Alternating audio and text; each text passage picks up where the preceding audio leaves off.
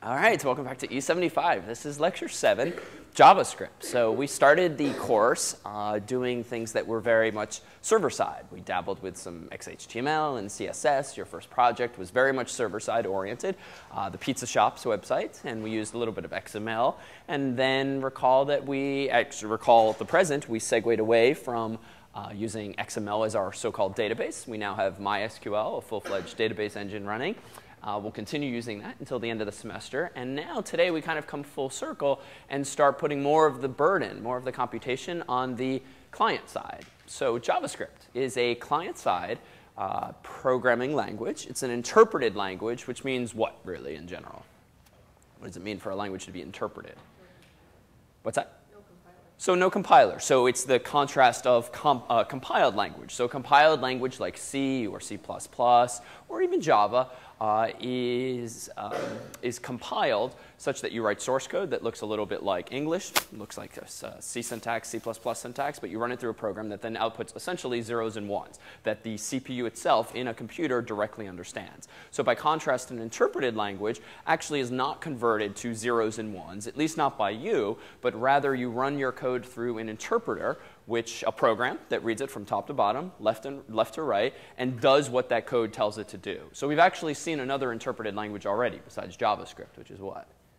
Yeah, so PHP. So one of the advantages of these very popular web-oriented languages, JavaScript, PHP, Perl, Python, Ruby, is that they are interpreted, and they lend themselves as a result to fairly fast development. There's no build file that you need to run just to make one tweak to your code and then redeploy your application. You tweak your code and voila, it's deployed because the scripts are simply reinterpreted. So we'll see and we'll talk later in the semester about scalability because you do pay a bit of a performance penalty that can vary based on how complex your code is.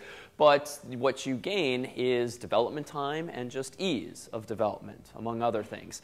At the same time, there are ways of mitigating that, as we'll discuss in scalability. You can install what are called PHP accelerators, for instance, which will simply cache the result of what the interpreter is doing. Yes, a lot of interpreters do pretty much compile your code, but at the very last second, when the user actually requests that page so that it can then execute it on the server and deliver the results. So we will talk briefly about some of these kinds of accelerators, and those actually help mitigate those kinds of concerns. And even JavaScript now, it's actually becoming even more common for people like Apple and Mozilla to actually talk about just how good their JavaScript engines are. When they release a browser, I mean, one of the oft-touted features these days is just how well the JavaScript interpreter performs, especially on mobile devices where you have fewer resources available to you. And as we'll see this week and next week and the week after as we segue to Ajax itself, there's a lot more being done on the client, a lot more being done in JavaScript, and a lot more data being sent back and forth, and you kind of need to be able to parse that quickly unless the user is going to notice essentially spinning progress bars and the like. So it's an interesting topic that's now come up from a language that, 5, 10 years ago, JavaScript was used for what in websites predominantly? Any? What's that? Yeah, annoying scrolling things, right? There was the whole thing in like the late 90s, early 2000s, like pop-ups everywhere on every possible site until finally they got rid of that nuisance. And now it's coming back in different forms and Flash and CSS and all of this. But JavaScript was kind of a toy language early on, at least so far as web development goes. But it's really matured. And actually, I would actually say that it's my favorite language at the moment just because you can do really interesting things with it, especially because there's so many popular APIs out there. A lot of them, frankly, coming from Google that take advantage of JavaScript. So we'll learn both in lecture and through the projects about various features of JavaScript, but you also sort of learn indirectly by playing with APIs like Google's. Just to give you a little teaser, for Project 3, we'll play with Google Maps. And Google Maps has a very rich API, application programming interface. And I'll just give you a little teaser here. And it's not an API you're going to have to learn the entirety of, because there's way more functionality in there than we'll need. But just to give you a sense, this is the documentation for Google Maps. These are all the classes. Now, JavaScript does not actually have classes per se. It's what's called a prototype-based language, but it definitely has features of an object-oriented language. So there's actually a lot of functionality in there, and Google's done frankly, a good job, very good job of documenting their code.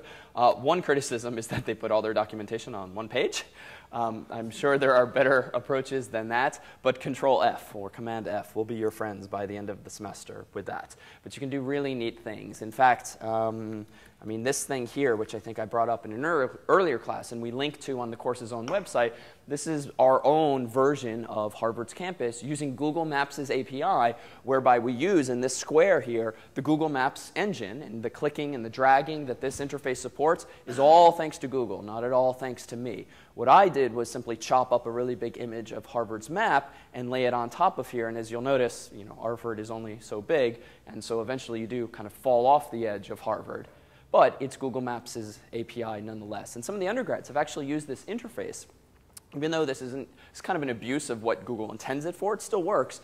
The houses, the dormitories on campus, a lot of them have floor plans that the students care about, because when they do the housing lottery, they'd kind of like to know what their room's going to look like, how it's laid out, how big it is, and all of this. So we've actually, in previous semesters, had students overlay not like actual maps like this, but floor plans, just because they really like the drag and drop interface. And you can actually program against this. And among the features of this thing are, if I want to search for like my old dorm, I can type Mather House, and this little drop down that you actually get is the result of another JavaScript trick, Yahoo's YUI library, which we'll also preach in the class, if only because the course is a big fan of it, because it really simplifies some development time. So lots of fun stuff in the pipeline, and especially now as you're starting to think about what would be interesting for you for final projects, I mean, keep an eye out on various websites that you visit, things that are popular, whether it's Google stuff or Facebook or Yahoo or whatever, because there's a lot of fun APIs and data sets out there that you yourself can play with. So a few of you took advantage of this, but if you haven't realized that you are welcome to join this other course for some of our seminars. If you go to wiki.cs50.net/seminars, some of these are targeted more at a C, the language C-based audience, but a lot of them are web-oriented. Some of the seminars have already happened. Some of them will soon happen. Just follow the directions on this page. For those of you who are local, if you'd like to attend some of these, maybe just for your own edification or because you think you might be able to leverage it for your final project in this class, just scroll down and you'll see we've got bunches of seminars this semester, some of them about, say, Android or iPhones or Hadoop, data applications, scraping data from the internet. There's actually a lot of synergies between this class and this class, so feel free to take advantage of these. And if you can't attend in person, especially if you're remote, we'll have videos of everything. And we have 2 years worth of videos on other topics. So it's a good resource, we hope, if you want to take advantage of it too. All right, so with that said, let's turn our attention over to this language. So there's one big weakness I think about JavaScript is that I have yet to find sort of a really impressive set of documentation for it. So PHP.NET, frankly, I think is wonderful. And if you've not been using it all that much for learning PHP and for tackling Project 2, start doing so more because it's a fairly good, I mean, it's one of the best documentations for a language that I've seen, largely because they include actual examples and even later discussion where people contribute little tidbits and tricks. So JavaScript doesn't quite have that. So these are some decent references. You'll find that some of the major browsers have kind of put their own spins on the language, so it's kind of hard sometimes to find the authoritative voice. The W3C, or the Mozilla folks have kind of put a stake in the ground and said this is JavaScript, and there's various versions of it and so forth. But for the most part, you don't tend to trip over JavaScript differences across browsers, except when it comes to Ajax, and we'll see that in a couple of weeks. It's manageable, but annoying nonetheless. So these are some recommended resources, if you will. OK, so I can hear the voice going a little bit already. So questions? Questions? Questions? No? OK. So you answered my question a second ago. Who's responsible for JavaScript? Oh, OK. Well, there you go. You said what it's out. And actually, let me make one mention of something. So Java is not JavaScript, and JavaScript is not Java. So rumor has it the name JavaScript was chosen, though, a few years ago to kind of ride the coattails of this other popular language, Java, or so goes the story, maybe the Wikipedia article, wherever I picked that up. It's a source of stupid confusion, but they are very much different. There is no fundamental relationship other than the names sound very similar. So such is the language we have. So JavaScript is an interpreted language, and by this, it's not interpreted server-side like PHP. It's going to be interpreted client-side by the browser itself. So servers right now, at least as we understand them, send to the browser XHTML, CSS, GIFs, and JPEGs, and Flash files, and movies, and JavaScript. So JavaScript can be embedded in a page itself. So we've got div tags, paragraph tags. There's also a script tag. So a script tag looks a little something like this. You can put this either in the head of a document or in the body of a document. And depending on where it is, it will execute at that moment in time when the web page is parsed by the browser, top to bottom, left to right. So there's some curiosities here, though. / denotes a comment in JavaScript. PHP, you can use this as well. But what's with the C data here? We talked about this, I think, briefly in the past. What's with the open bracket, bang, bracket, C data, bracket, and the opposite? Sorry? Yeah, so it's character data. And this is in contrast to something called PC data, parsed character data. So what was character data? And this first came up in our discussion of XML, and it's actually related. Yeah. So it's a stream of text. In other words, this cryptic sequence of characters is a directive to the browser saying, here comes some data you should not try to parse. And by parse, we mean don't look for special characters like ampersands. Don't look for special characters like open brackets. Just blindly suck in this text and keep doing so until you reach the close tag, bracket, bracket, angled bracket.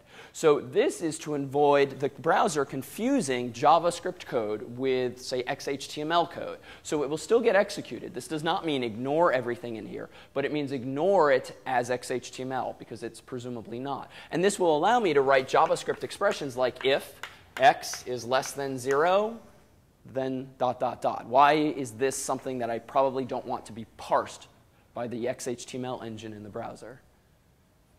You're smiling, you must know. Yeah, so there's this less than sign, which is a special symbol in XHTML. Now, a very smart parser could look at this and realize, well, my God, I mean, there's a space, there's a 0. This is definitely not a tag. There's no confusion. But this is such as the spec. It should be this is a special character, should not appear anywhere in the document. And the fact that the browser generally assumes that this marks the start of the tag is actually good for performance because it doesn't have to analyze the rest of the line to figure out the context. So the CData section is very good practice. It's not strictly necessary. If you start nosing about other popular websites' source code, you'll find that this stuff is often omitted. But in the interest of best practice and making your own code as robust as possible, so easy to do, even if it takes you a little while to remember the cryptic sequence of symbols, it's a good thing. Yeah? Can you use that within your XHTML? You can. So this is out of context, but imagine this is in your body tag somewhere or even in your head tag.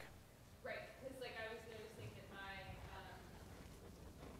last project I had some URLs that had ampersands in them and they wouldn't validate. Exactly. So I could put something like this in and keep the ampersand. The right solution there, if you have ampersands in your URLs, which we very commonly do on the course's own website, unlike the lectures page, this is a bit of a nuisance, but such is reality. If you have got an ampersand in a URL, you actually can change it to an XHTML entity like that. It looks stupid in source code, but the browser renders that as just an actual ampersand. So that's the right solution. There's really no need to put URLs in CData sections. Other questions? Yeah? Having done a lot of JavaScript programming and never using the CData approach and never having any, bad effects, at least from the code itself running on pages, it's sometimes having like weird stuff in there. Why is it so necessary? Well, so that's the thing. It's not necessary. And we've And even in that example, I'm sure I've used less than signs. I've never. So we've been very spoiled, we as a community, by the browser vendors who have let us for 15 years be very lax when it comes to things like this. And HTML certainly didn't help because it itself was so lax when it came to rules.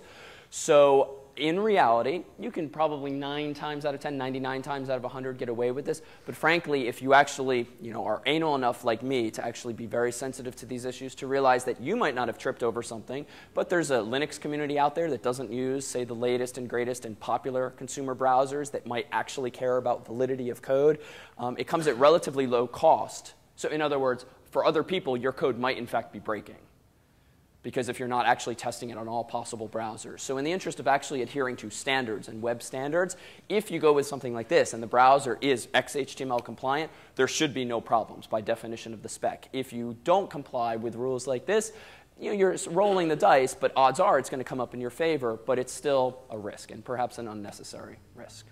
Right, there's even, there's small things that are tolerable, but we'll see today that you can create arrays in in JavaScript, and you can create objects in JavaScript. And an example of an array in JavaScript might be this. I can do var, and we'll come back to this. Var x gets open bracket, which denotes an array in JavaScript.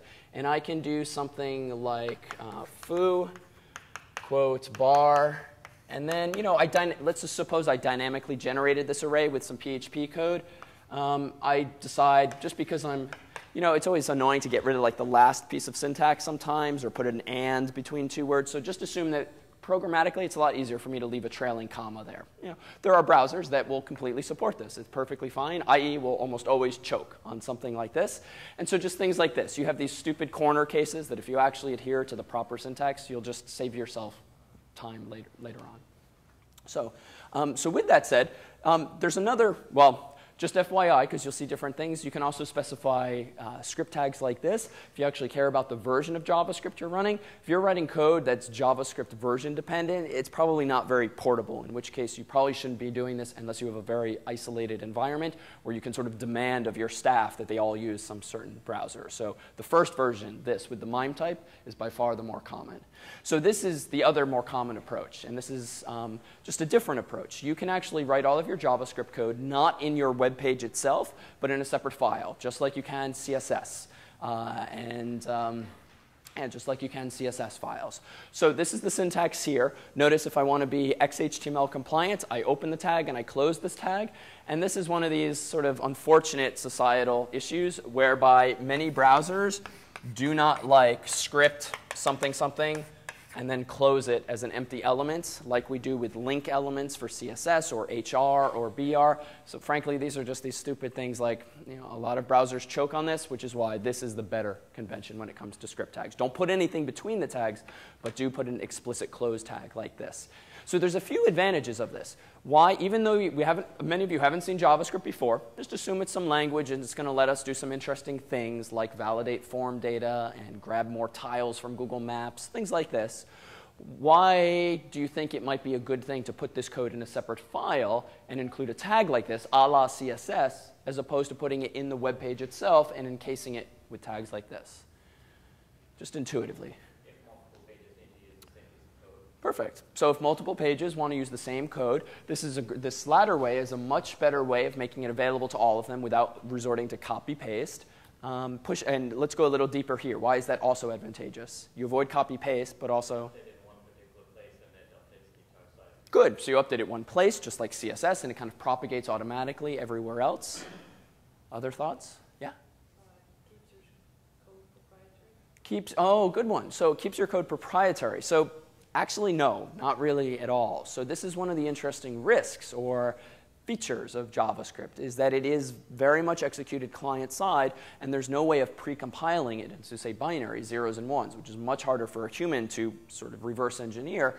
So when it comes to intellectual property and writing JavaScript code, you can't really protect yourself. You can put it in a separate file, but frankly, I could just copy and paste the URL from that tag into my browser and get the contents. So when it comes time to talk about, actually later today, I'll point you in the direction of a couple of programs that are JavaScript compressors or obfuscators. What does it mean to obfuscate code, for those familiar? Yeah, so you garble up the code in a way that it's still readable by a machine. It's still parsable, it's still syntactically valid, but to a human it's a lot harder to understand. So for instance, you've been taught for years or have learned at work, always choose good variable names so that it's readable and all of this. Always comment your code. Well, machines don't need comments, so a compressor or an obfuscator will throw away all comments. It will change your very useful names like size and length and very descriptive names to X and Y and Z, doing the opposite of what everyone's ever been taught. But the machine doesn't care. Humans do care. And it will eliminate all unnecessary white space. So the end result, let's actually see if we can mimic this. Let me go to, I'll go to facebook.com because I know it has JavaScript. Let me go into its source code here and look in, I'm going to search for a script tag. So they have a little bit of JavaScript code in their page itself, another in their page itself for whatever reason. So this is interesting. This is the URL of some JavaScript code in Facebook, and there it is. So it's not that their developers are this bad when it comes to like design and style. This is obfuscated code. They wrote code probably in a separate file. It's pretty clean, well commented, good variable names. They ran it through a program for two reasons. One, to just raise the bar, to make it harder for adversaries to copy their code, to mimic or recreate their site, but also for performance, especially Facebook, Google, these very popular websites. All of those bytes add up, and hitting the enter key, adding superfluous white space comments, you're just literally wasting money because someone has to pay for that bandwidth, so it has two upsides. So realize that you could send to the client stuff like this. So this is actually a common misconception, especially like among management types who just want, protect our intellectual property. Let's, encrypt our JavaScript code and all of this. It only raises the bar. So an astute programmer, someone who's savvy, can certainly figure out exactly what this does. But the tale I always tell is that, well, if you have an adversary who's smart and adept enough to figure out what your code is doing, odds are he or she could just write this from scratch based on the functionality and not waste time doing this. So that's all you're doing. You're raising the bar. Fundamentally, there is no way of hiding your XHTML from people or your JavaScript from people. It can always be reverse engineered. PHP, by contrast, can be kept protected because it's kept server side. So it's actually kind of neat to see, this is actually JavaScript code, complete mess, and actually quite large. I can only imagine, my God, how much code Facebook downloads. Actually, as an aside, let me pull up, we'll go to facebook.com again, and let me pull up one thing here.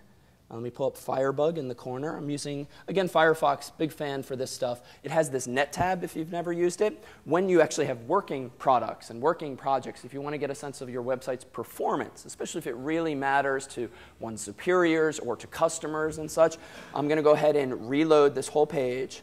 And now notice in the bottom, I get kind of a benchmark of all the stuff that Facebook just downloaded to my site. And I think we did this once before, but just to give you a sense of what's coming down the wire now, we have 10 kilobytes of just content coming from the web page itself. That took 341 milliseconds. We have 9 kilobytes of JavaScript in this .js file named rather cryptically. And so what you get in the end is it took about 730 milliseconds to download Facebook.com. Humans can typically tolerate 2 seconds or less when it comes to actually having a pleasurable experience. So if your website's taking more than 2 seconds to load a page, there's definitely opportunities for refinement, which actually allows us to come full circle here. So why factor out code like this? Caching is one of the biggest things, because the browsers typically, unless you're sending out non-caching headers, will cache content like this. So yeah, I just downloaded 9 kilobytes of JavaScript from Facebook. Odds are they don't change it that often. That's kind of a lie, because they roll out like new code every Tuesday. But this lends itself to saving them money and saving your browser, and especially your limited mobile devices, bandwidth, and therefore time. But there is a gotcha. With caching comes what downside? If you push a change, then it's not always Yeah, so this is kind of a two-edged sword. So caching is wonderful if you get the code right and you have no intention of changing it terribly often.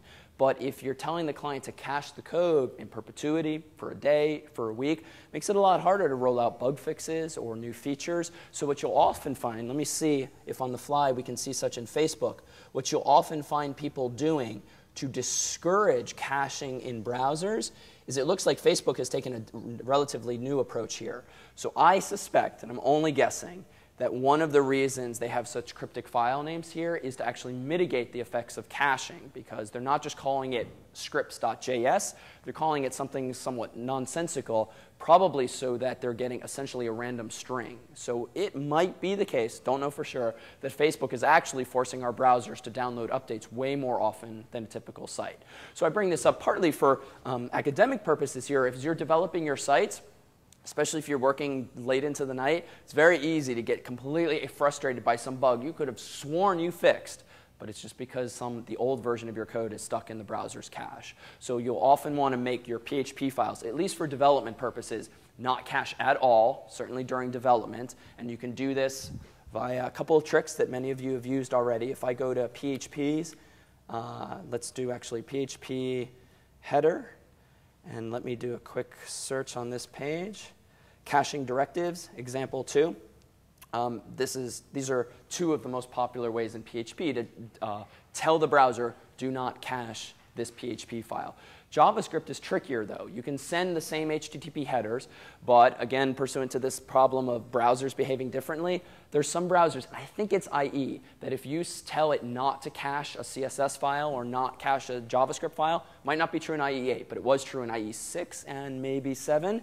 It just wouldn't use that CSS file or JavaScript file at all. If you said don't cache it, it essentially, for whatever reason, equated to don't even know that it exists. So you would get weird bugs there too. So one of the common ways people mitigate this, and Facebook used to do this the last time I looked at their source code, they'll have a file like scripts.js, but then they'll do question mark 1, 2, 3, 4, 5, where this is just a timestamp or something like that that changes either every time you visit the page or every once in a while, so that the browser realizes, oh, new URL, let me refetch this page.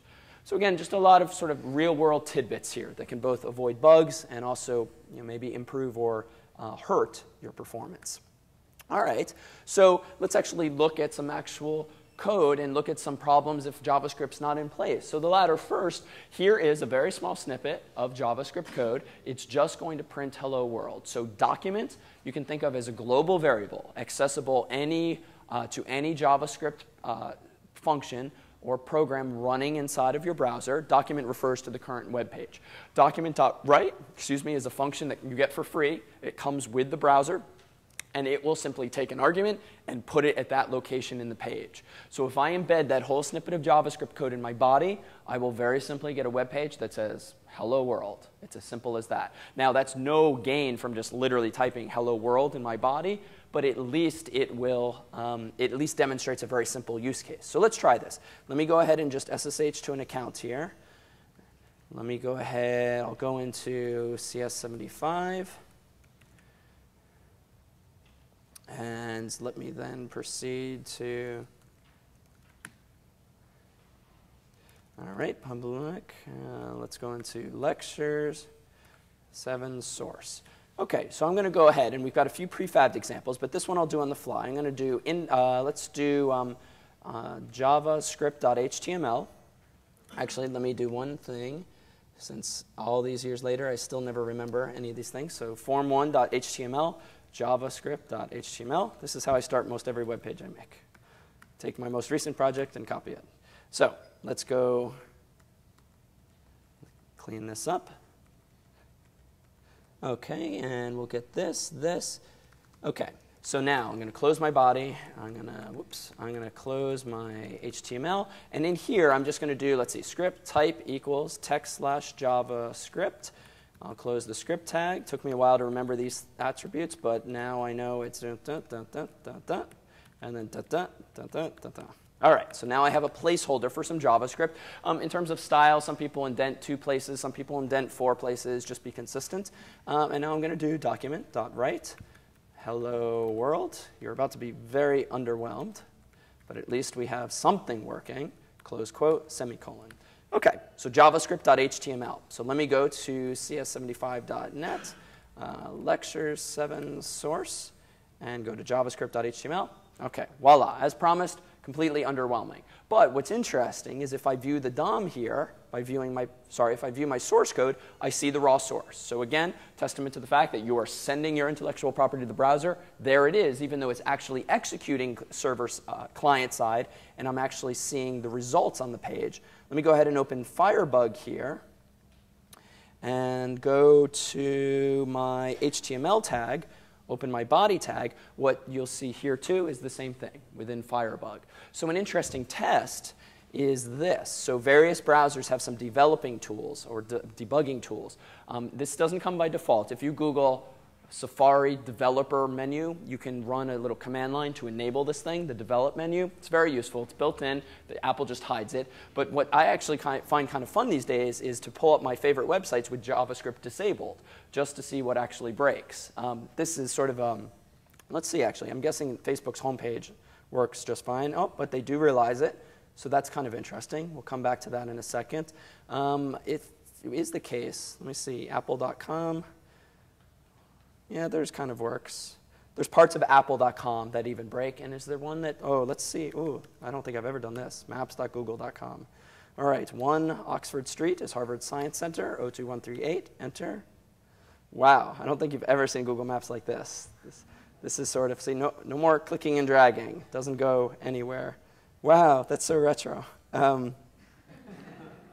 Sort of MapQuest from yesteryear. Anyhow, it's actually an interesting topic, though, disabling JavaScript, because for many years, and still, there's this sort of concern with, do you want to expect your users to have certain features? And in this room here, those of you who've been programming web stuff before, do you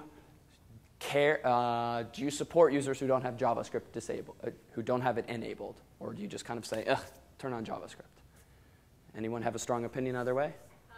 I work I support some academic programs at MIT, and we do care on our marketing level websites. Like, we don't use JavaScript on those. Hmm. Then for like our application forms and things, we expect users to have it turned on. Okay, interesting. We just show them a blank page if they don't. Okay. So there are ways to show them error messages, but okay. Well, no, I mean, like, we don't let them go into the form To get that far. Okay. So just to recap for the camera, for public-facing websites, your entity at least doesn't require JavaScript, doesn't use JavaScript, but for more internal stuff, you do. Other thoughts on the matter? It's kind of an interesting question. And the answer, I feel, kind of changes over time. Because if you, also as an at-home exercise, if you look at almost any website you visit today, odds are it's using JavaScript. And some non-trivial percentage of those websites are probably relying on JavaScript to do a whole lot. Whether it's to embed videos, whether it's to animate certain menus. Facebook has become very JavaScript heavy. And even the course's own website uses JavaScript in places.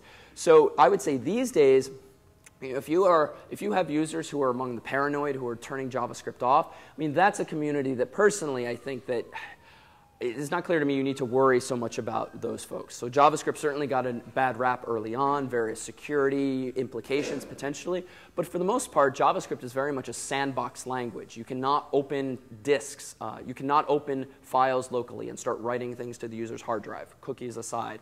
You can't read their files. You can't send emails unbeknownst to them via their computer. Now, you can if there are bugs in the browsers or if there are problems with the implementation. But in theory, JavaScript itself can do very little. In fact, for the next project, you yourselves will probably trip over some of the security mechanisms that are in place. And as a result, we'll have to use a PHP proxy, a script you write server-side, just so that you can have your website talk to Google News, because you'll find that they can't talk directly because of this thing called same origin policy. So that's one consideration. And even I, at least professionally, am kind of at the point where if you're not running JavaScript, like, it's really not worth our time. Or conversely, it takes us way too much time to re-implement our website in a way that is purely non-JavaScript accessible. So case in point, I mean, this is probably essentially a different code branch that implements this version of Google Maps. It's two products separately. And so that's the catch. Is it really worth 50% more of your time to cater to 1% of the audience? Now, with that said, before the iPhone came around, most mobile phones did not really support JavaScript, certainly not very well. My BlackBerry kind of had support for it, but it was very poor. So there are more compelling reasons, like devices that simply don't have support for it. So if, for the most part, I as a user accepted that my BlackBerry couldn't visit like 5 out of 10 sites or even more than that. This thing is great. There's not a website I can't visit with this thing, but this is because it's an actual browser with actual JavaScript support.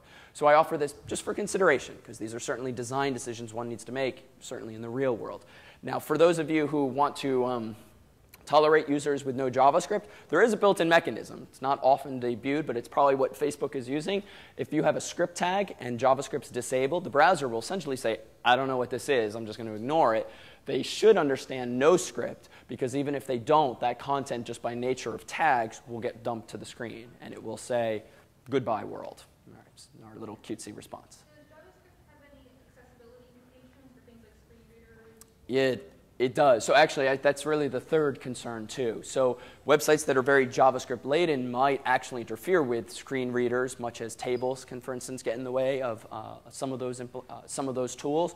So it's definitely a concern. And actually, one of the reasons that we, for the courses website, and even me personally, tend to use and preach, frankly, YUI, is because of the half a dozen or dozen very popular JavaScript libraries out there today that have widgets for calendars and for WYSIWYG editors in JavaScript. Very few of those entities actually have given much thought to Section 508 concerns, which means accessibility for folks who have various disabilities and need sort of certain support in the browser to actually be able to interface with it. So Yahoo, for instance, has been very sensitive to those issues. So they are far more compliant and friendly even for their JavaScript libraries. So that alone, at least in a university environment, was important for us for some of these projects. So it's a good concern too. Okay. All right, so we kind of have teased you thus far. What is JavaScript itself? Well, fortunately, we don't need to spend all that much time on the syntax, truth be told, because it's very similar to languages you've seen before, one of them being PHP. So no $ before variables, but for the most part, we have pretty much the same kinds of constructs. Here's a non-exhaustive laundry list of the most common constructs you would probably use when writing some JavaScript code. Familiar should be some loops here, ifs and elses. It does support exception handling, so try and throw and catch if you're familiar with those techniques, and a bunch of other options as well. So before forging ahead with some of the fancier features, why don't we actually solve a real problem? So let me go to our source code here. I'm going to continue using Firefox, and I'm going to go to Form 1. So a very simple idea is that of form validation. So thus far, for your projects, you've probably been validating data server-side with PHP. And that's a very good thing, and it's a good practice to continue. But there's a downside of validating your data server-side, at least from the user's perspective. Like, why is it annoying to have to rely on the server for form validation, checking that your input is valid? What's that? Right, you don't know there's an error until after you've filled out the whole form or part thereof, click submit, you reach the next page, and the most annoying of websites are the ones that say, you've failed to provide a valid email address, click back in your browser to go back. Because some percentage of the time, what happens when you click back? The whole form disappears, often because they've told that page not to cache itself. So with the non-caching directive comes a blowing away of the input you provided. There is nothing more infuriating than like a long form you've just filled out when something like that happens. So there's ways to mitigate this. So one, you can actually provide the user with your own version of the back button. Say, click here to go back. And what that really is a button that generates a new page, pre-populating the form using PHP or whatever language so that the user's fields are still there. So that's one approach. But what's arguably a more user-friendly approach to form validation than that? Page 1 leads to page 2 with the errors. Stay on page 1. So maybe forget JavaScript, but say you click submit. What's very common is you'll see yourself at the same page, but all of a sudden you'll get a banner at the top that says, please correct the following errors. Or the fields will become red or yellow, and it will say, fix this. And you get little icons that say, fix this for whatever reason. So much more intuitive and just much more immediate. So JavaScript kind of takes this to the next level because you actually don't have to talk to the server if you can do some of the validation client side. So if you're just checking for a valid email address and you're just checking for password 1 equaling password 2, all of this can be done in very simple logic on the client side. So we can, and we will in just a second, implement the same validation using JavaScript. So let's do that. So here's a form. All right, I'm going to go ahead and type in Malin at post.harvard.edu, 12345, 12345, and I'm going to check this little box. Now, before I click submit, let's actually see what's underneath the hood here. So I'm going to use Firebug because it keeps the code nice and pretty. Here's the form. To what file is this going to submit? Okay, so process.php. So let's do a quick check at that file. What are we going to expect here? So process.php. No, I really didn't put much effort into this. So it's not even a valid web page. It's really just for debugging, because we're going to answer a couple of questions here. Like, one, how is data sent from client to server? Just a quick refresh there. But two, we just want to see the results, because then we're going to start to ideally avoid this file altogether by doing client-side validation. But this form apparently has no JavaScript whatsoever. I see no script tag anywhere, and that's intentional, because when I submit this form here, I want to just sail right through and get to the end result. So process.php, I just whipped up just to print recursively the $_ get array or request array, the superglobal, just to see what's going on inside. So the quick refresher here is what method did I use to actually submit this data according to the DOM here? So it is get, right? You can see it there in quote unquote get, and you can also see it by way of the URL I ended up, which if you look at the very top of the screen, got long quickly because we have process.php, question mark, parameter equals value, parameter equals value, parameter equals value, separated by ampersands. So let's now see if we can't mess with this. You know what? I don't feel like providing my password this time, so submit. Okay, so now nothing went through. Be nice to catch this in advance so that the user doesn't have to actually go back. So let's see if we can't take things up a notch to form 2. So in form 2, I'm going to do, I'm completely lazy. You don't need this information. Submit. Okay, so now we have a little pop-up. This will look a little different in different browsers, which itself is arguably a disadvantage. Each vendor decided to present this window in a different way. But it's quick, it's dirty, it's useful, it's robust. So frankly, even I've started using these once in a while. Wouldn't I just need a quick prompt? Even Google, frankly, in some of their products uses these little pop-ups. And I think Calendar, Google Docs, not all the time, but sometimes. Doesn't make it right, but means at least other people are doing it. So, and if Google can do it, hey. All right, so what is the saying? You must provide an email address. So somehow I detected that, and let's notice here, I'm still on the same page, form2.html. In fact, let's confirm. Let me pull up live HTTP headers so I can sniff this submission. Let me click submit again. Nothing happened. So there's also another advantage of JavaScript validation. So what's another upside here, apparently? Besides just the user's experience, what have I also done for my own sake? So less traffic, right? Fewer bytes, less bandwidth, less load on my server. And if you assume that, let's just say 50% of users, screw up their form submissions, I mean, you're already reducing by a significant percentage the number of hits on your web server because you're going to force the user to not even let their browser give you anything until it's ready to go. So how is this working? Well, let's take a look. This is form2.html. You have printouts of this. Let me go ahead and zoom in a bit. And let's fast forward just to the bottom. So we've seen this. This is the body of my XHTML. I'll zoom in, but there's really nothing juicy here. This is all kind of old hat now. So action is process PHP, method is get. But notice this. I gave my form a name this time. Called it registration. It's a registration form. I called it registration. And then I have this. So it turns out that XHTML, thanks to JavaScript, has a bunch of event handlers that you can register. So an event handler, or in this case an attribute, the name says it all, on submit. So this, you can read this literally. What should you do on submission of this form? You should execute the code within quotes. JavaScript is disabled, nothing happens. But if JavaScript is enabled, what happens? The validate function is called, and the return value of it is returned to the browser. So the goal here is to write a function called validate that returns true if everything's perfect, and therefore the form submission should be allowed to happen and the server gets hit. But my function validate is going to return false, and in turn that value is going to get returned to the browser if I want to short circuit the form submission and have nothing happen, just like we saw now. So apparently when I fill out nothing, my function validate is returning false. Let's confirm as much. So I'm going to scroll back up. And here's the promised syntax. I've got a typical web page. I've got an XHTML doc type, got my tags, got my head element. So because I wanted to write a function, it makes sense for me to define it in the head of the page so that I know once I reach the body, the function has been defined. Because for the most part, web pages are parsed top to bottom. So if you define a function up here, it will be ready to be called down here. So when your pages get fancier, even if for project 2, or rather 3, or the final project, or even in life after, you actually have to start to be very sensitive to the moment in time at which things are loaded into memory.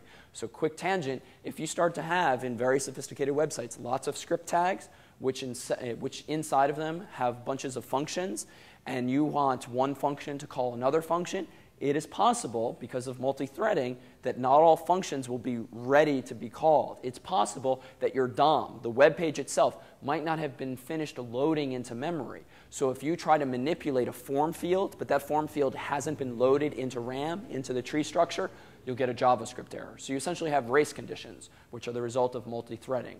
So there are ways to avoid this, and we'll see. And libraries like YUI will help mitigate this. But once your code starts getting fancier, you start to get these corner cases where debuggers are helpful, and understanding of the situation helps, and also libraries, which mitigate these threading issues. But we're pretty simple here. We're not going to trip over that for this example. So here we go. I have a function called validate. The syntax is to literally say function, like in PHP, then validate, then its arguments, if any. And now it's a little verbose, but gets the job done. Here's that global variable, global object really, called document. It has a property built in called forms. Forms is an object too, and it contains inside of it all of the forms in my web page. I only have one, but I can reference it by way of its name. So the reason I gave my form element a name is so that I can go document.forms.registration. So you can actually, if you flip this long string like this, it's like a tree. So the document is the whole thing. Then I'm diving down deeper into all of the forms. Then I'm diving down deeper into a specific form called registration. What field am I getting from that form, apparently? Email. And email itself is actually an object. An input element is an object in memory, and it has a value. So I do email.value. I don't just do .email. So what I'm saying here is actually pretty readable, even if you've never once before seen JavaScript. If that value equals nothing, what do? I call this alert function, which you get for free with JavaScript. It's built in, triggers a little pop-up with an OK button or the equivalent, and it prints out that phrase there. And then I forcibly return false to tell the browser, don't let the form submission through. A common mistake, FYI, is if I had done something like this, very easy to do, and forgotten this, the form submission would go through no matter what you return. So beware. Yeah? The name should function like an ID should be unique? The function name should be unique, yes. So you can't make your own alert function, for instance, because it would conflict with the existing one in memory. Good question. Yeah? It is, and it looks a little messy, to be honest, to me. So it's necessary because, by definition of the event handler on submit, it will return what you tell it to return. So if you tell it to return nothing, it will assume the truth value of true. And it means the browser will submit successfully to the server. If, though, you have that expression return false, it will short-circuit the form submission. So in short, that's just the way it is. There are different ways to register this event handler. This is the easy way. We'll see over time more sophisticated ways that don't look quite as ugly or hackish. But this is the right way for here. So just by having the word return there in quotes, it will return to the HTML as a false value if it's not. Think of it as the browser is going to realize, oh, onSubmit is an event handler. The value of its attribute I know to be JavaScript code. I am going to evaluate this JavaScript code and then do something with its return value. What should I do? By definition of onSubmit, if the return value is true, I should submit the form. If it's false, I should not. So it's really by definition of the handler here. So Oh, let me go here first. The document.forms the form name. And the forms, I mean, I'm not able to understand the forms thing. Can we have like multiple form references or something? Absolutely. You can have multiple forms in a page, which is why I consciously named it so I could identify it uniquely. And had I not named it, this could still work had I not named it here. So notice I have name equals registration. If I forgot to do that or just felt like it's complicating things unnecessarily, forms is actually an object, but you can treat it as an array for reasons we'll hint at in a bit. So I could say the 0th form is the one I want. The danger here, frankly, is that if later in life you add another form to the page, now you're going to get an ambiguity. So in general, naming the forms is probably the best long-term approach. Here. Yeah. Yeah, I was just going to say, if you go back to the HTML. Sure. Validate is returning true or false. And so you're saying return true or return false. Correct. So I'm propagating the return value of the validate function by saying return validate. So you can think of the browser as the caller. When the browser realizes, oh, here's a string of JavaScript, let me execute this, it behaves as a result based on the return value of that function. I'm going to have to move myself to wired internet because my connection is dying here. Yes, here, and then there, then there. Okay, now is it better to use document.form star the form name or document.getElementID? Good question, actually. Let's see if my connection's cooperating here. The question is it better to take this approach, which I just did? Let me save my changes here. Is it better to take, sorry, let me pause for a moment and kill my wireless, because otherwise this will take us twice as long. Okay, let's try that. Sorry, slight delay. Okay, Elixir 7 source. Zoom in, form 2. So the question is it better to name your form or to use document? There's another function in JavaScript. Let me give a quick teaser, but we'll come back to it because it will be more useful later. I could also take this approach. So think of this as an alternative, but again, we'll revisit this idea. Names are okay. IDs in general are better because they, so long as you keep them unique, which they should be by definition of ID, and I say registration, if I do this, what this allows me to use is a special function that comes with JavaScript, and we'll use it even more for Ajax, whereby I can say if document.getElement by ID. You got to be sensitive to the capitalization in JavaScript. Another common bug is to miss a capital letter or the like. You could do this, registration, and this works across browsers, and you know you're getting the element you care about if you've defined the ID appropriately. So then I could say value equals this. So this is, say, version 3 of the code. But again, we'll come back to this. I would say that I tend to use this approach, especially because with various JavaScript libraries, jQuery is one of the most popular ones. There's shorthand notation to do tricks like this, which really make your code more concise. I think I promised over here first. So these APIs, JavaScript APIs which do the Java interpreting, where do they reside? Is that built into the browser? Do we have to install something? Which is what built into the browser? The JavaScript APIs? It's built into the browser. So when you download a browser, if it supports JavaScript, it supports some version, whether it's 1.3 or 1.4, 1.5. For the most part, you shouldn't have to care about the versions these days, but it comes with the browser. So any modern browser comes with JavaScript to support. Mobile phone browsers, maybe not so much. So that's where it becomes a little, you have to be a little more mindful. Yeah? Yeah.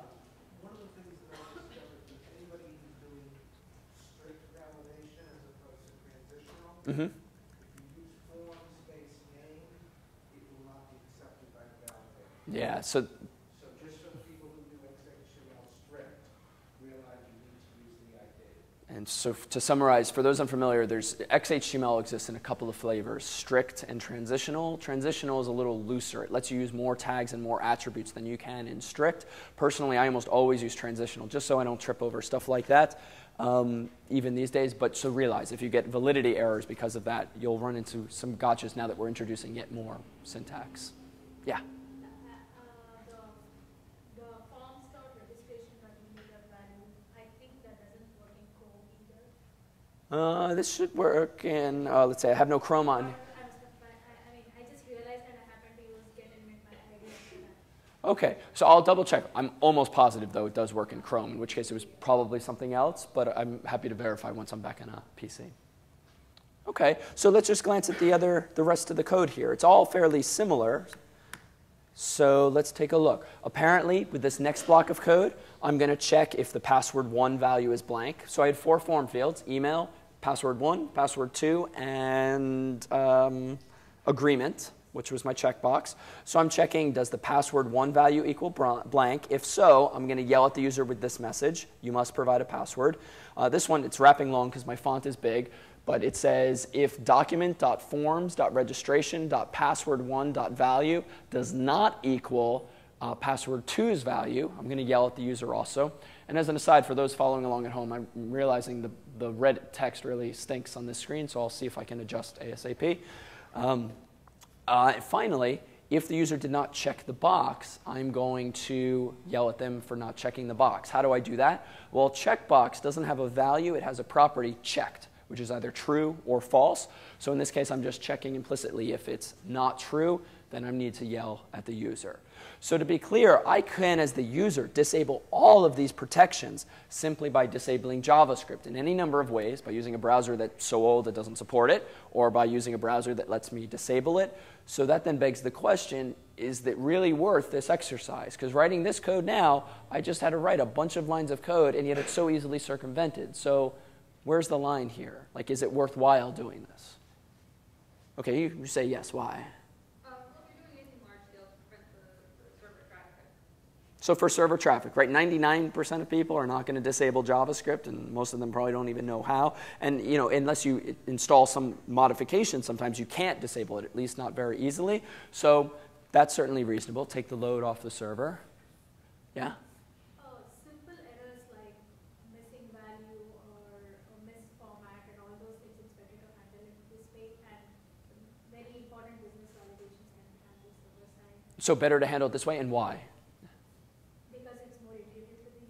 More intuitive, more immediate feedback. And frankly, I've been traveling enough in various hotels where like the internet never works well in hotels. So we even in this day and age with high-speed internet at home, there's a lot of context, Starbucks even, where the internet connections are not so hot. And so going to another page, then going back, it's just a waste of time, not to mention bandwidth and server resources. But this does then beg one consideration.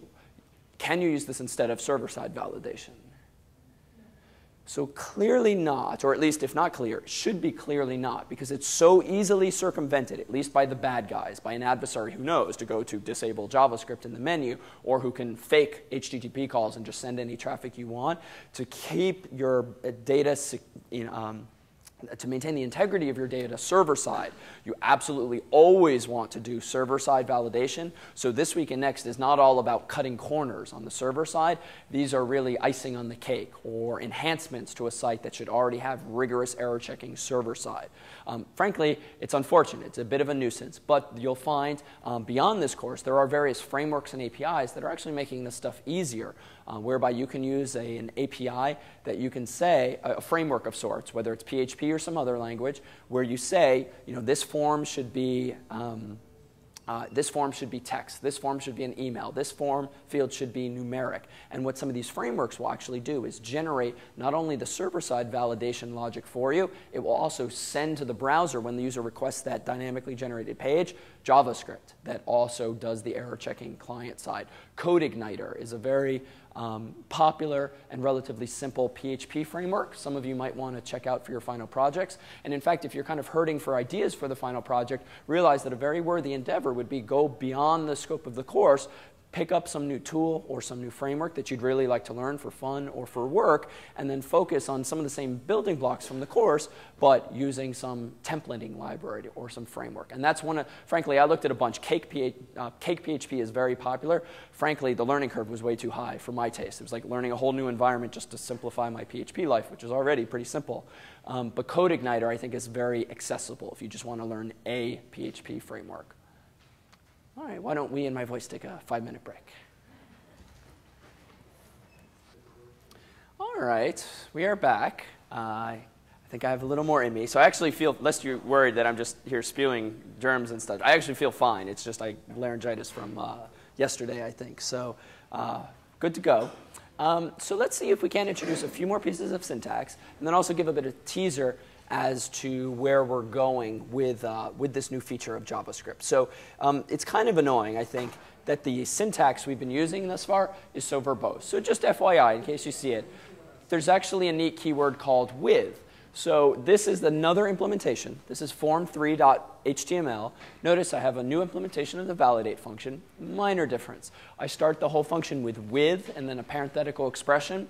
And what I've done is essentially change the scope for all of the relative variables inside of there. So essentially, document.forms.registration is now going to be magically prepended to all of the expressions I later put.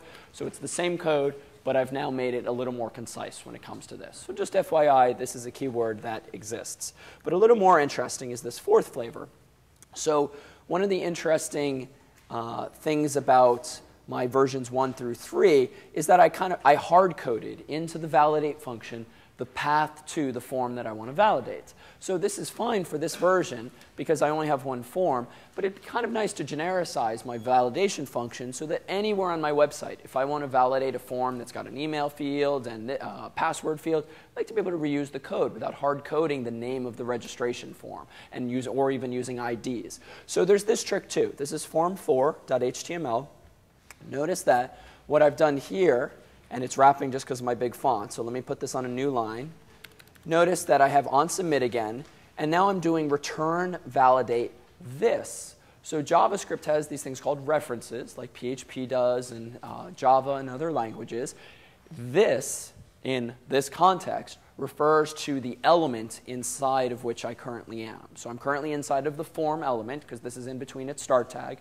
So when I say this, I mean this form element. So this approach has the effect of calling validate, passing in a reference, a pointer, an address of this form object. So now I've slightly genericized my approach because now I'm dynamically passing in the form that I want to validate. Now, I don't mean to overstate the utility of this because you'll see I'm still making assumptions as to the name of the fields in this form. So we could continue to factor out some of these hard-coded values, but it's a step in the right direction. And the only difference is I define my validate function as taking a parameter, call it f or whatever, and now instead of doing document.forms.registration, now I can say f.email, f.agreement, f.password1, so it's a little prettier, and it certainly cleans up my code a little more than the with keyword did, which didn't really take us in a very interesting direction. So this keyword we'll see again, especially with Project 3, where it's useful to be able to be self-referential in this way. So let's take a look at version. Oh, and actually, why don't we demonstrate one of these? Because most of the validation is the same across all of them. So let me be difficult and not provide an email address again. I get this message. You must provide an email address. Let me go ahead and provide an email address, and now no password. So the message changes. You must provide a password. Now, just to hammer home the point that there's not quite standardization in these pop-ups, let me load not Firefox but Safari. Let me go to the same URL and pull this up here and do submit. Whoops, wrong version. Oh, wait, this JavaScript is still disabled. There we go. So it looks a little different, right? And this is actually one of the reasons that alert, the function, is kind of frowned upon, at least by some, is it's not providing a very uniform user experience. Even the title bar of the menu is kind of stupid. The page at HTTP blah, blah, blah, says, it's just not very elegant. So one of the reasons you actually don't see alerts being used all that commonly in production websites is, one, it just doesn't look as nice, and people want more control over the aesthetics. And there are ways to trigger using CSS and JavaScript sort of overlays for a website. Just to make this more real, let me pull up, let's say, news.cs50.net, this toy site that I pulled up once before. So I am originally in this site. Let's see. Oh, yeah. If I click the mail link, so I actually use the alert function.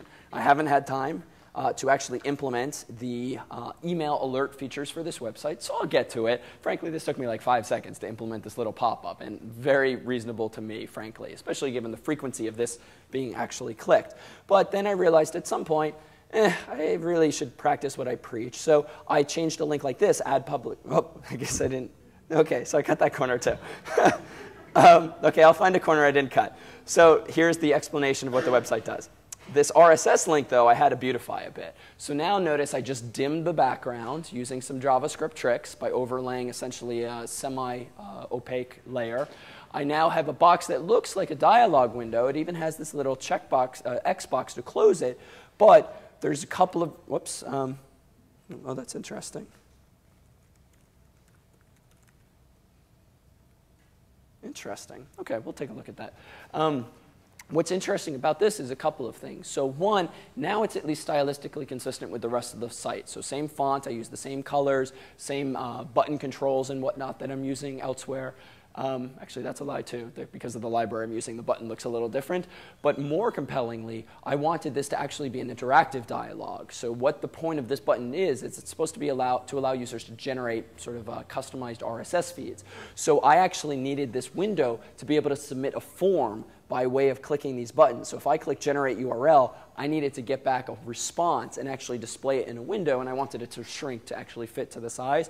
Can't really do that as cleanly with JavaScript pop-ups. There are other types of JavaScript pop-ups, but once you start using them for input, I actually think it's fairly reasonable, because I think if Google has taught us nothing, it's that people generally seem to care more about functionality than necessarily about beauty and consistency. So take that for what it's worth. But for this behavior to be implemented, I actually had to use the Yahoo library. So Yahoo YUI has examples of dialog windows. And again, one of the pointers I'll offer is this. If you search for YUI, you'll get this website here. They're in a transition period. Version 2 is the one that's very robust and popular. Version 3 is out, but only 50% of it is actually out. So right now, if you're new to this, I would stick with this version or any number of other libraries. But what's really neat in YUI is all of these widgets. Right? In one of the websites I've made, I needed a little pop-up calendar to select a date.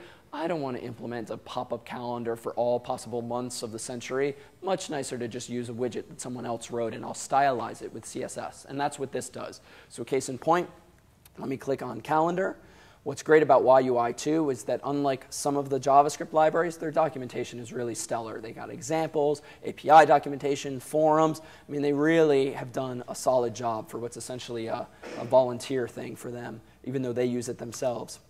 If I click examples, let me just pick something like, let's do pop-up calendar basic. So just an example, if I click show calendar, this is what I mean by a little calendar pop-up. I don't want to implement this. Just it's too much effort. It's not interesting. And probably it's like constitutes 1% of a website you might actually be using a widget like this in.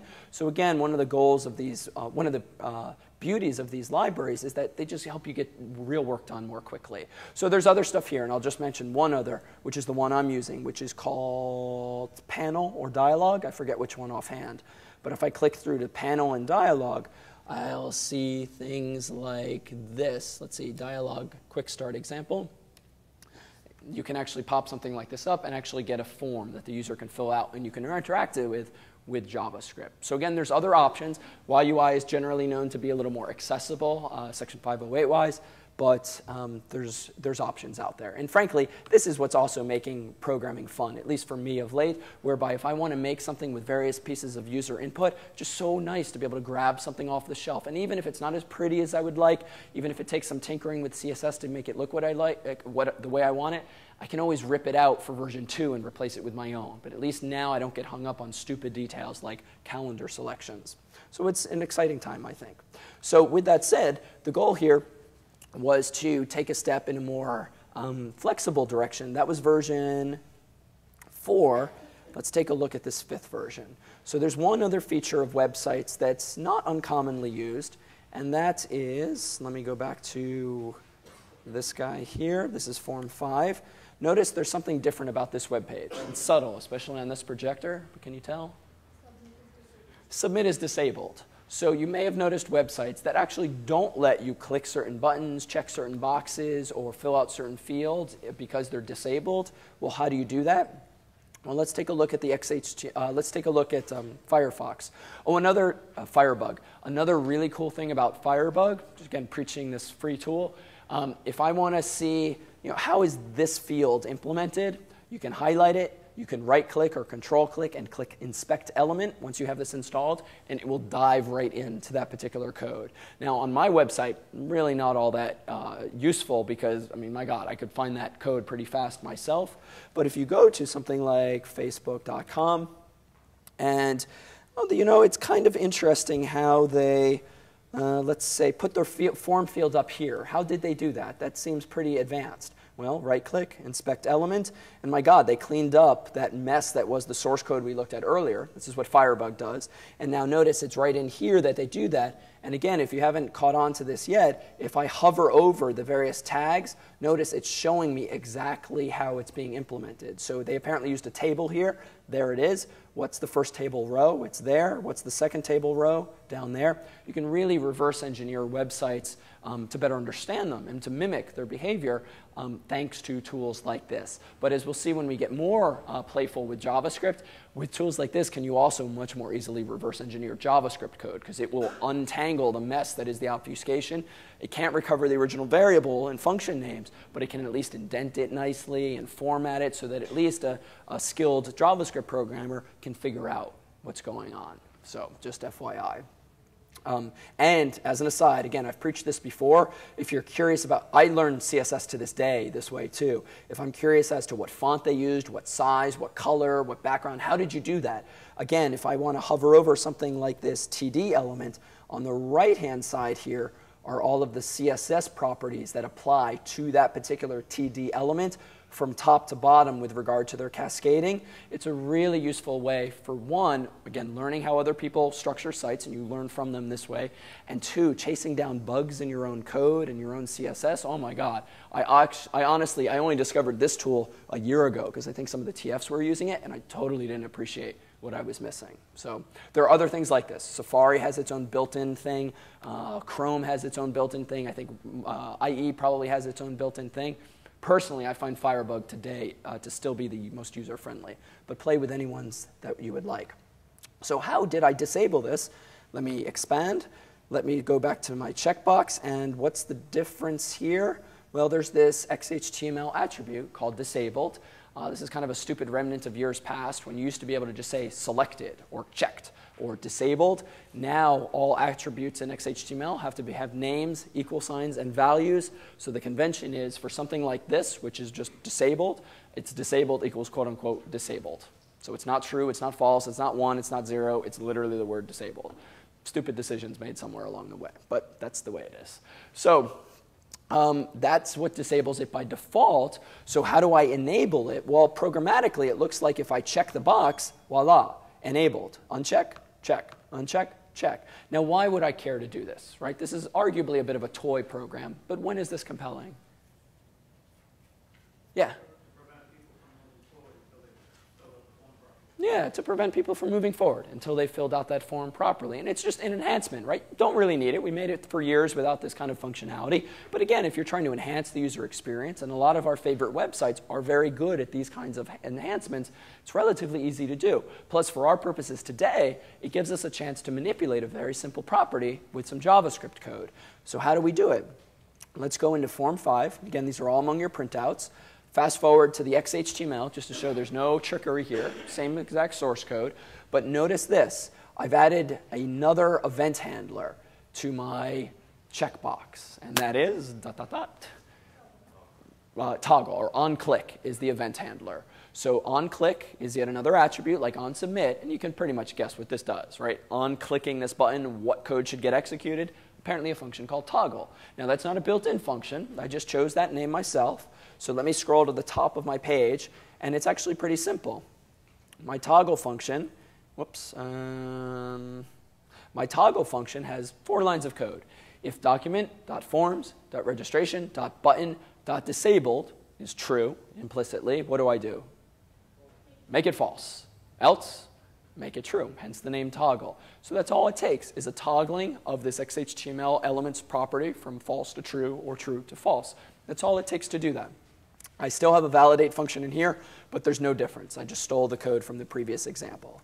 All right, so example 6. So I don't have to write all of my JavaScript code in separate functions in my head. Sometimes even I today kind of inline it. If I just need one line of JavaScript code, it's for a site that, I don't mind being a little sloppy, a little loose here and there just to get the job done. And especially since I'm not going to call this code anywhere else, you can inline JavaScript too. So realize this is, in some situations, I would say somewhat reasonable.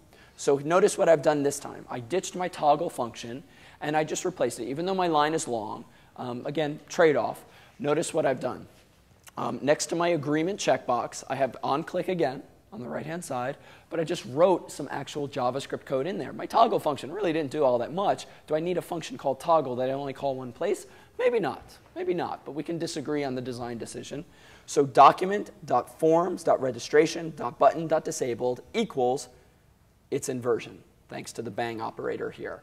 That achieves exactly the same result. I now have a line of code that just works. I haven't factored it out, so maybe it's not the cleanest, but let's just take this as a lesson in inlining JavaScript. You know the stuff between quotes will be executed, so you can put more sophisticated code there.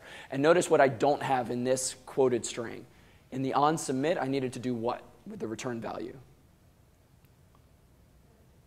Yeah, I returned either true or false. So onSubmit cared about the return value. onClick doesn't care about the return value. It's not going to stop you, in this case, from clicking it. Other questions? Yeah?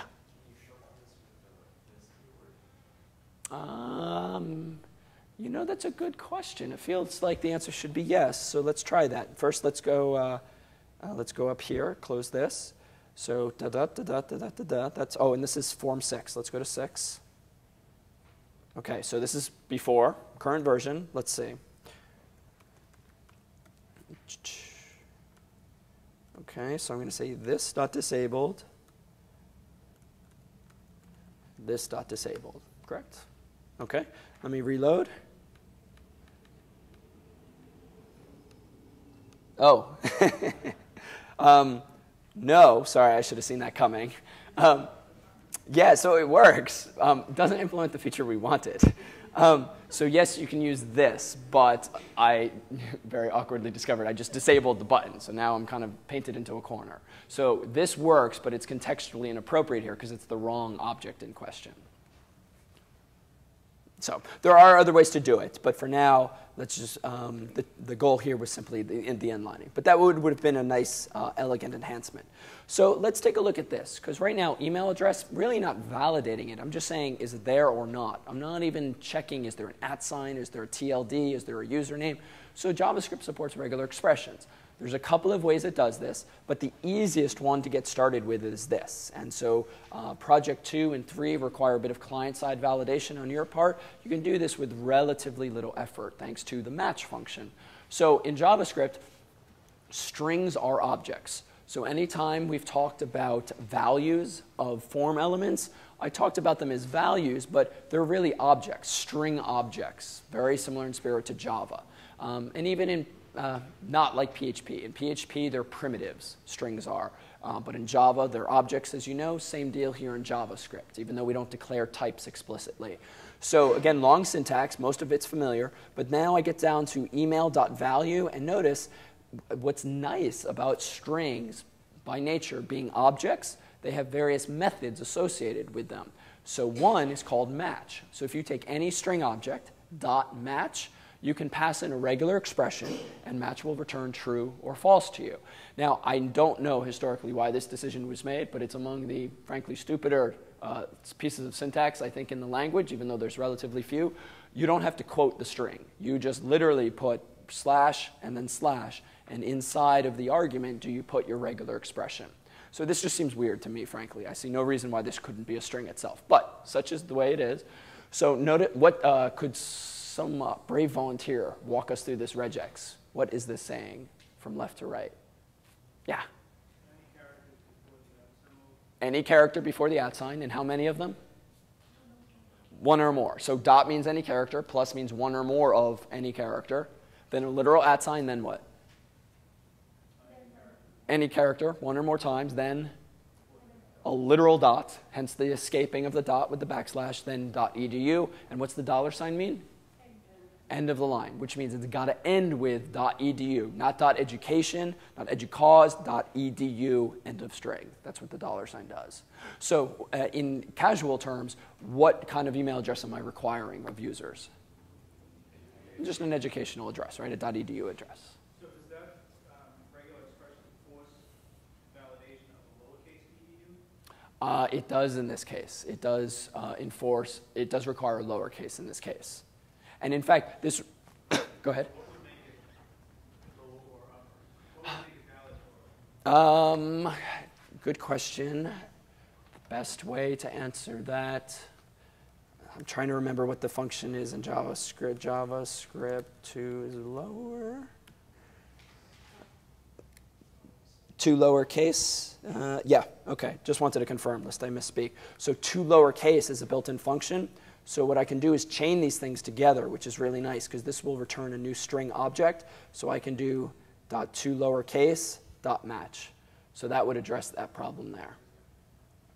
And just to toss this out there, we won't preach this because it's a little weird, but I could do something like this. If mailin@post.harvard.edu .match slash dot plus add dot plus slash plus dot edu, this would actually return true because I'm taking a string object that happens to be inside of double quotes, still a string, still an object, so you can do crazy things like this. Wouldn't necessarily recommend it, but realize this is actually one of the things that's kind of neat about JavaScript too, because it's so consistent. If you have a string, it's an object automatically, and you can perform method calls on it. So just FYI there. So notice, to be clear, all I've done is make a literal string on the fly, but I get an object, because that's what the behavior is defined as. OK, so this is an OK regular expression. A lot of ways to mess with me. What's an email address? Instead of typing, let me do it here. What's an email address that this regular expression would accept nonetheless? What's that? So anything educational, so mailin@post.harvard.edu. But what about this guy? He would be considered valid, at least with this regular expression, because we just said any character one or more times, at any character one or more times. An at sign is itself a character. So realize this is not very rigorous checking. Maybe it's enough to get the job done. So again, it's just a trade-off, right? How high do you want to raise the bar? If you're doing regular server-side checking, maybe this catches 90% of mistakes. But we could certainly be more rigorous, whether it's in PHP or in JavaScript. Frankly, implementing email address support in a regular expression that's perfectly in accordance with the RFC, the standard that defines email addresses, really a pain in the neck. So almost always do people simplify what the specification says. But please, if you ever implement a website that I visit, please know about subdomains because they are quite common. And also, this is also a legit email address to have plus signs in an address. And I've seen websites that disallow those as well. And as an aside, for the geeky types in the room, a lot of mail servers actually support plus signs in the username, but any mail sent to this address or sent to this address will actually get delivered to mailin@post.harvard.edu's inbox. So this is becoming less necessary now that spam prevention is getting better. But people back in the day, geeky friends of mine that taught me this, would actually sign up, for instance, for Amazon with this address or Dell with this address, and then they could filter much more effectively on the inbound email by checking the to line. But it would still be delivered to them. So you essentially had an infinite number of email addresses thanks to most mail server support for the plus sign in this way. But I tried doing that once and it got rejected, and then I realized this is kind of a stupid habit to get into, but it exists. OK, question here. There is a function in PHP filter bar which uses filter validate email that is used for validations of email.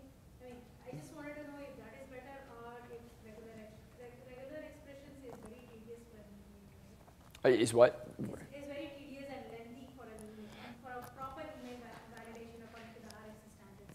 So how about using filter validate email which is provided by PHP? So absolutely. So in general, I would say for the course, or certainly in real life, like using libraries for things like this that are fairly tedious is the way to go. So unless like the project specification says use a regular expression because we think it's a useful intellectual exercise, by all means you should be using the right tools for the job. And again, the line here too, as we've discussed over time on like the bulletin board as elsewhere, it's fine to look for like a library for email address validation. Looking for a library that implements CS75 finance, kind of over the line. But so there's a line there too. But sure, in general, why reinvent some of these wheels unless it itself is meant to be the course's lesson? Other questions? OK, so let's take a look at what else exists in PHP and how we can make use of this in the time to come. So PHP supports arrays.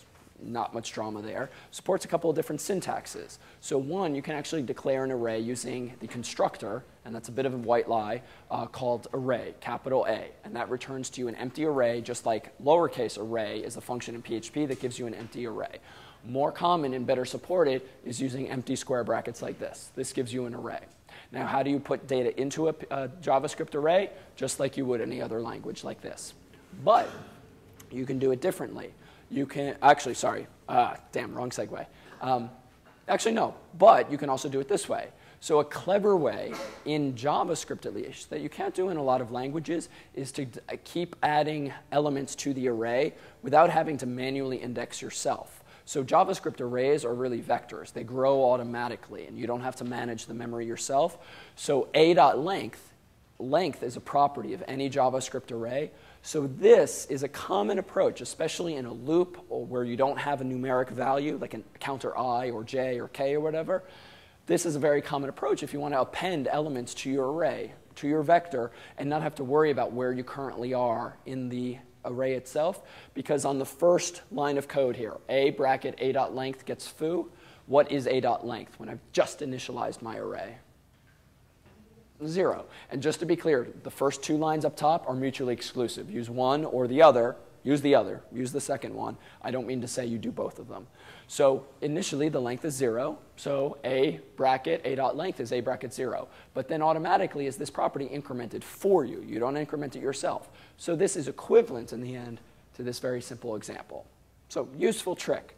So when can we, let's see, there are other functions now. Now things start to get a little more useful. So when you log into the course's website, you see a form like this. What's really useful about this website, and lots like it, is that I don't have to click in the text box. The cursor is already blinking there. And I think I even teased us with this a while ago and realized actually at the time one of my lines of code was superfluous.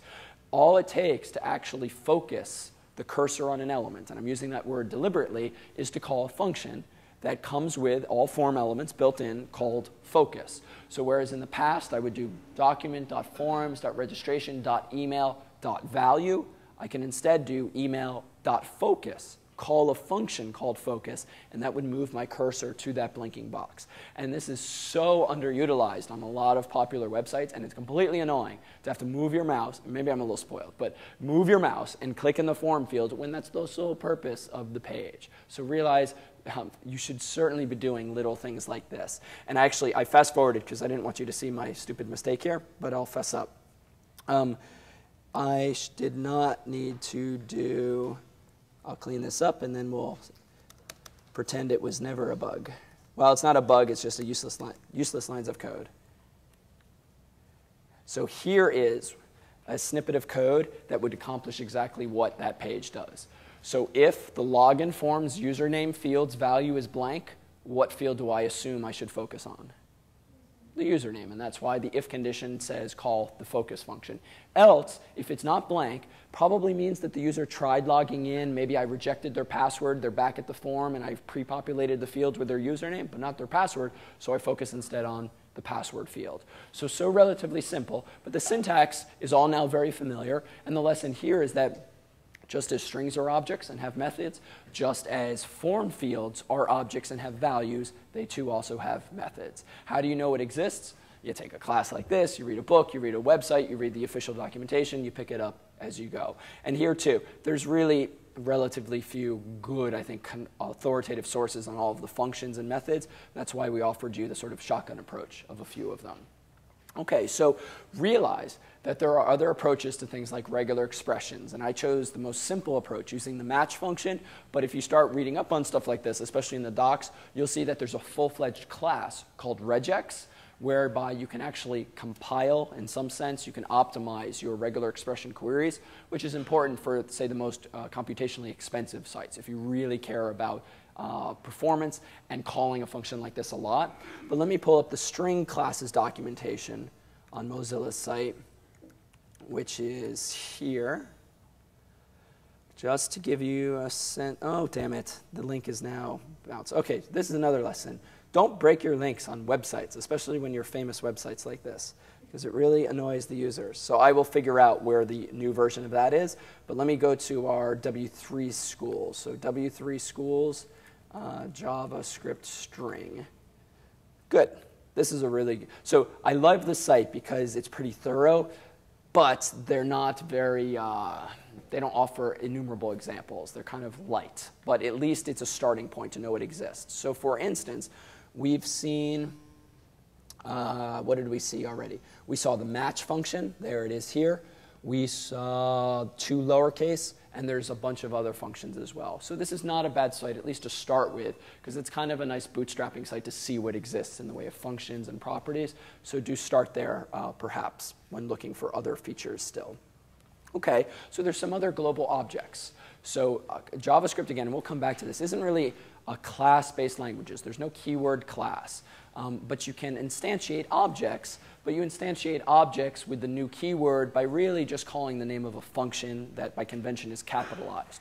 So we'll tease some of this apart, but realize JavaScript's kind of different from the object-oriented languages that you're probably familiar with. But there are these built-in global objects. The word array, Boolean date, function itself, there's a math library, regular expression, and string. For our purposes for the course, we'll pretty much focus on strings, objects, math, date, and array. So about half of them. And you'll see them often used implicitly, like 2 square brackets means array. You don't necessarily have to mention the object name itself. So what's an object? Well, in JavaScript, they're incredibly useful, especially when we get to AJAX. Thank God for these things called objects, because they make code so relatively easy. So AJAX, once upon a time, stood for asynchronous, JavaScript, and XML. Less so these days, because it used to be XML that folks like Google Maps and other dynamic websites would use to marshal information from server to client to give them more data. But XML is very verbose, as you know, and for bandwidth, not so ideal. Traversing XML data, traversing a DOM in JavaScript is a pain in the neck. There's way too many function calls to make it a fun process, and that's partly because the W3 specification mandates a very reliable but very generic interface for navigating XML, and it means you have to write lots of lines of code to do simple things. So we'll tend to preach in the course, we'll introduce all using XHTML return values from servers, XML and JSON, but JSON, I would say JSON, JavaScript object notation, is very much in vogue, and even I've started using it for most everything because it just helps you get the job done succinctly and quickly and really at no downsides. So it's kind of a win for everyone. So here is a definition of an object. You can instantiate an empty object with the object constructor per the first line. More common is just to use curly braces. What's nice about an object is that an object in JavaScript is like PHP's associative arrays.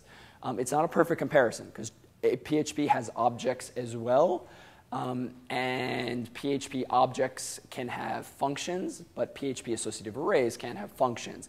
But if you've gotten a little comfortable with associative arrays in PHP, using square bracket notation, indexing into them, you can do the same thing in JavaScript. And this is great, because an associative array is essentially a hash table. A hash table is sort of the Swiss Army knives of data structures, because just this very simple mental model of key value pairs, putting something in, getting it out, and not having to worry about how it's implemented is generally quite useful. So we'll start using objects a great deal, and there's actually 2 different syntaxes you can use.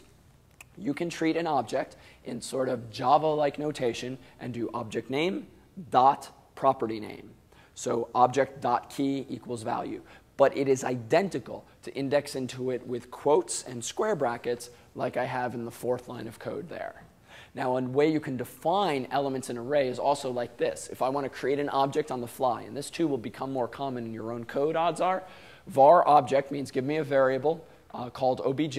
Don't know what type it is yet until after the assignment operator. The curly braces mean here comes an object.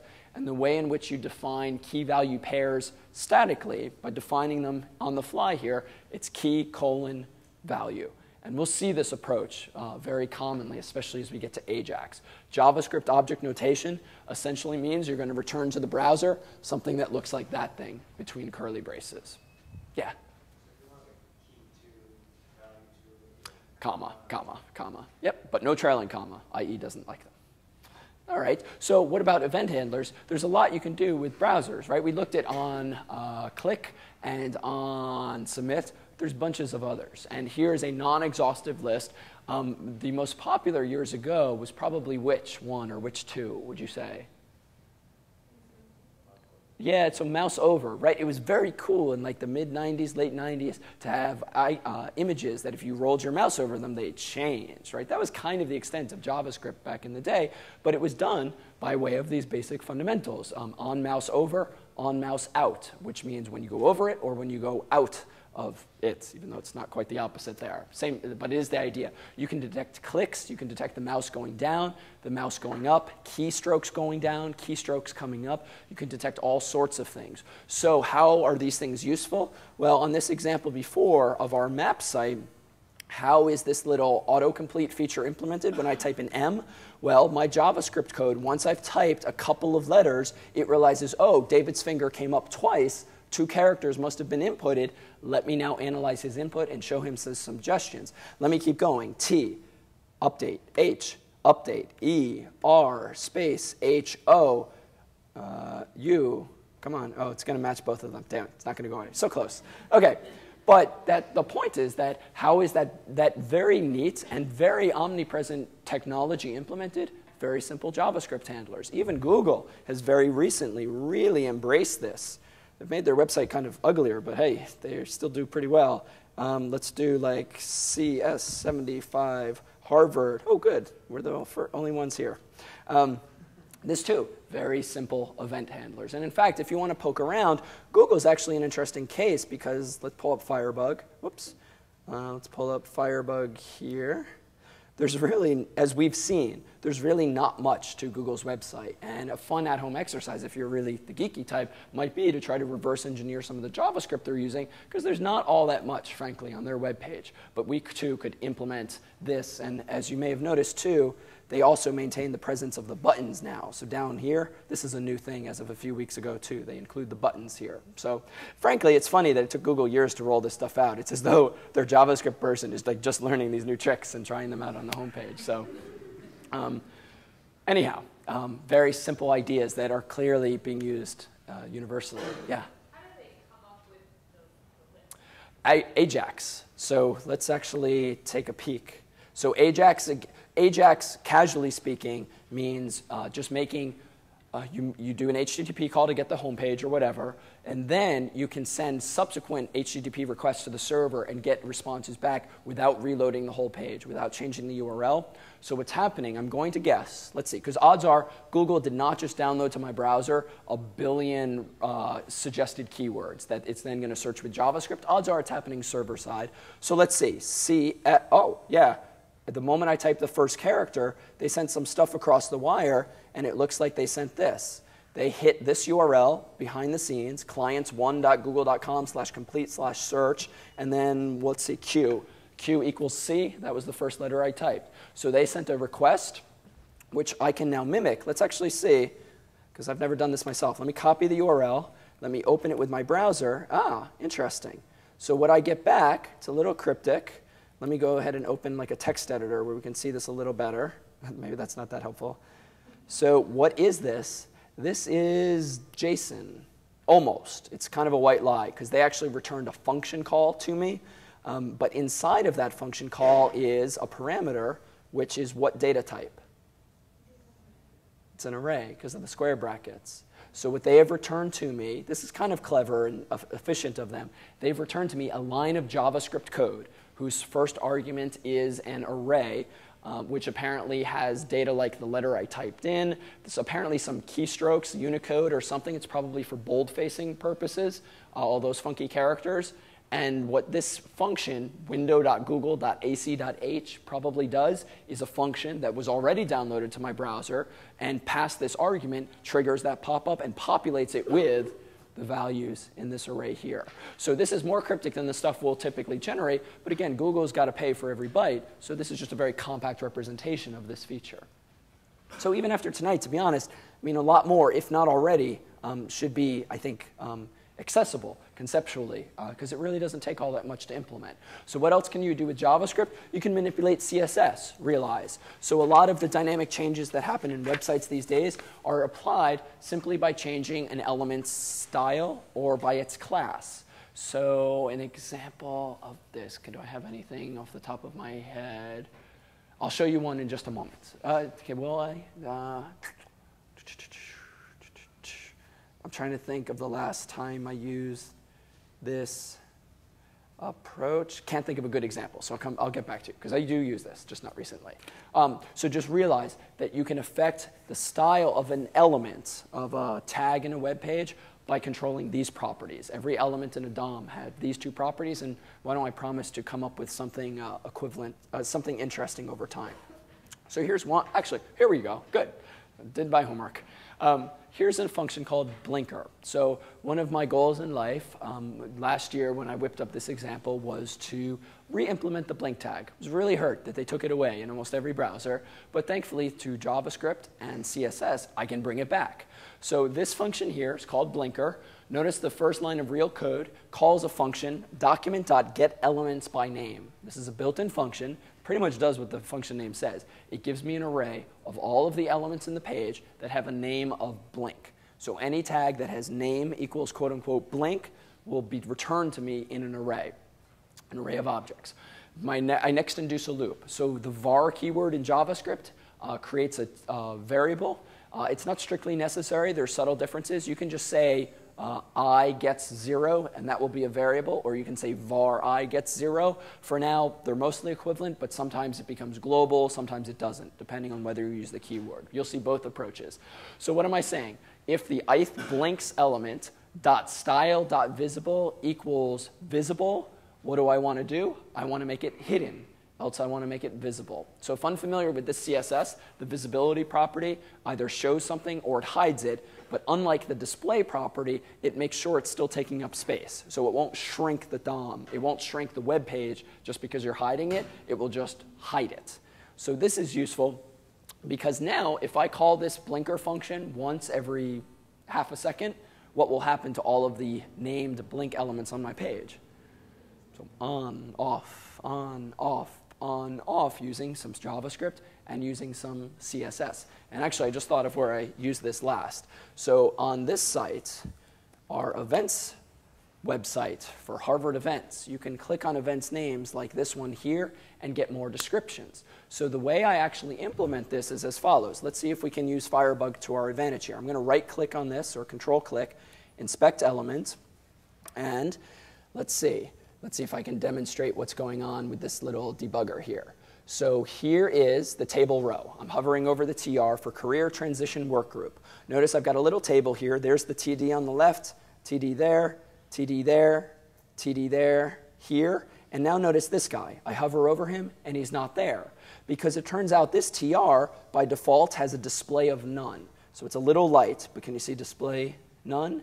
So this event side I implemented as follows. The results that come back via AJAX are just table row, table row, table row. But every other row is hidden because every other row contains what based on the click I just did a moment ago? The description, the more information. So essentially I wanted to have a summary, and then I wanted the description, but by default I wanted the description to be hidden, but after trial and error, I wanted everything to still line up the same. So I kind of needed to put the data there. I needed to put the description there, but just hide it and collapse it so that it doesn't look like it's actually there. So the approach I decided to take was I hide by default using CSS every other table row, and I do that with display none. So what happens with my code is this. Those links are not hyperlinks per se to other web pages. Notice that it actually calls void 0, just to kind of, which is just a typical trick of, let me see if I can zoom in. I can't zoom in and move the mouse at the same time. But in the bottom left corner, it says JavaScript void 0. This just makes sure that when you click the link, it will not go to another website. So I've actually registered with that link that I'm hovering over. It's href, and then some stuff, and then on click equals quote unquote foo, where foo is some function whose name I forget. So what does the foo function do? The foo function figures out what the ID is of the description, and my convention was D for description and then a number, which uniquely identifies that row. So I essentially do document.getElementById, quote unquote, D166833, and what do I then do? I change its style dot display to quote unquote not none, but not visible, but block in this case. And that's a bit of a white lie. It depends on the browser. Sometimes it's table row or sometimes it's block. But the effect is, let's try it and see how good Firebug is at keeping up. I'm going to click Career Transition Workgroup, and voila. It became oh, some of you were looking down. Let's do it again. OK, so right now it's very light. And the projector's fidelity is not perfect here, but I'm going to click the link. And now notice Firebug realizes that I've changed the style, and it even highlighted it. It changed it to table row, which is a subtlety required for certain browsers. So actually, I'm glad. I already did use this very recently. And there's different ways you can do this, to be sure. But this was one way, by altering the CSS properties of an element to hide it or not hide it. And in this way, I make one query. I get back all of the data at once, and I just hide half of it so that there's no delay either. I didn't want stupid progress bars or delays. If someone clicked that link, I want to show them the description. And so CSS is the fastest solution for something like that. OK, so how do we actually make the blink function, the blinker function, blink every half second? Well, there's different ways. But here I'll actually preach a library and the solution at the same time. So notice the middle line of code there. Window is another global object. Document is one that you get for free within the confines of your browser. Window is another. They just have different roles. Window.location refers to your browser's window, to the address bar. Window.setInterval is a function associated with the window. And what it does is it sets a timer. So what I'm telling the browser to do with this line of code is call the blinker function with no arguments every 500 milliseconds. So, and I know this from reading the documentation. So this induces essentially an infinite loop or thread that wakes up every 500 milliseconds, does something, then goes back to sleep. What does it do? It calls the blinker function. So the effect in the end is to animate the blink tag in perpetuity for as long as this page is active. Now, when do I call this function? Well, I wanted to introduce you to this thing. So YUI is useful for a bunch of reasons. One of them is because it standardizes how you can add listeners to elements on the page. So notice my first line of code, yahoo.util.event.addListener. What do I want to add a listener to? The window object. Okay? What do I want to listen for? The load event.